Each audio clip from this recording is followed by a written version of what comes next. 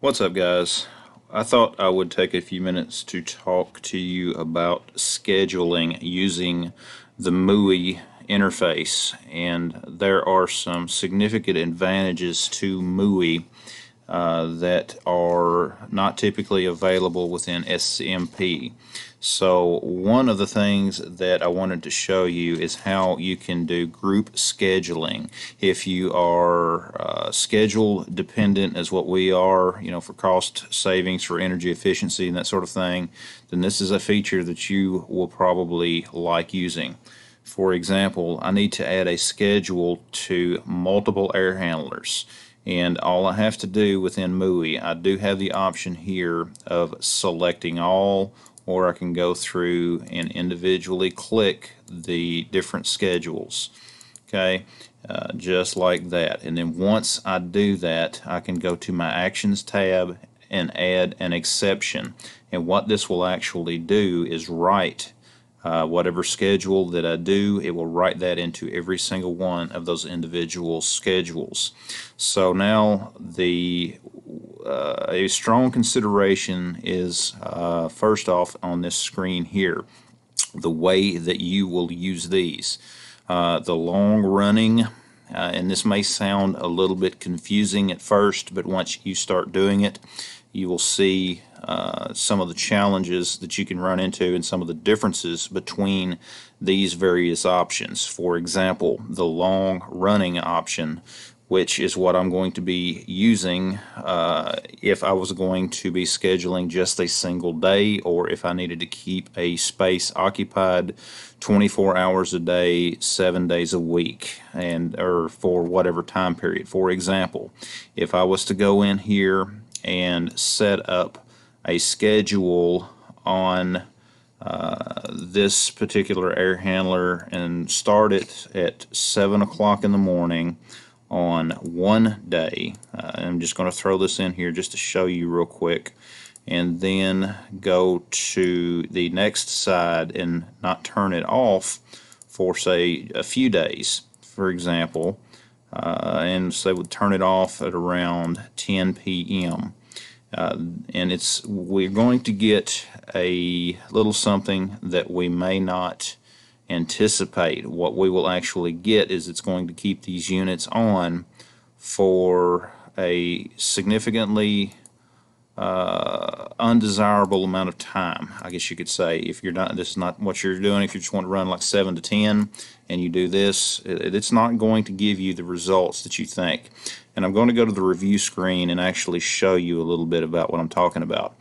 What it would do here on the 14th would actually start it on at 7 o'clock, and then you'll see at 10 o'clock it does not shut it off.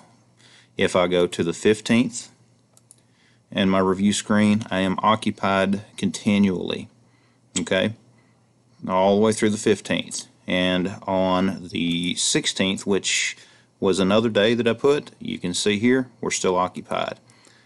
If I go to the 17th, which is the end date that I selected, you can see that is when that it unoccupied those units. It ran them 24/7 all the way through.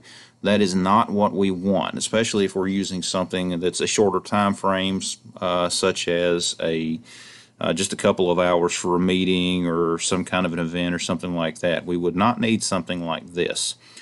So that is where we need to select a different option. This is a good option if you're going to do a schedule just for a single day within MUI. However, for what we are going to do, I am going to select daily. Okay, I'm going to highlight the daily. You can also do weekly with a start date, weekly always, and that sort of thing. Once you get into it, you'll learn much more about those. I'm just going to select daily.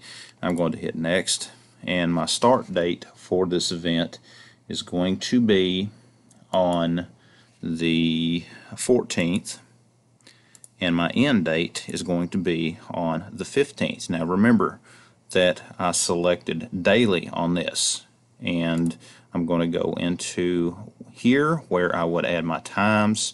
So I'm going to select add event. My start time is going to be 7 a.m.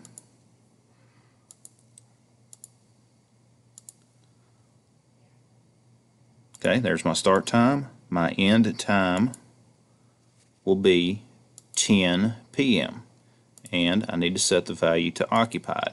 And we can see here that we have our time set.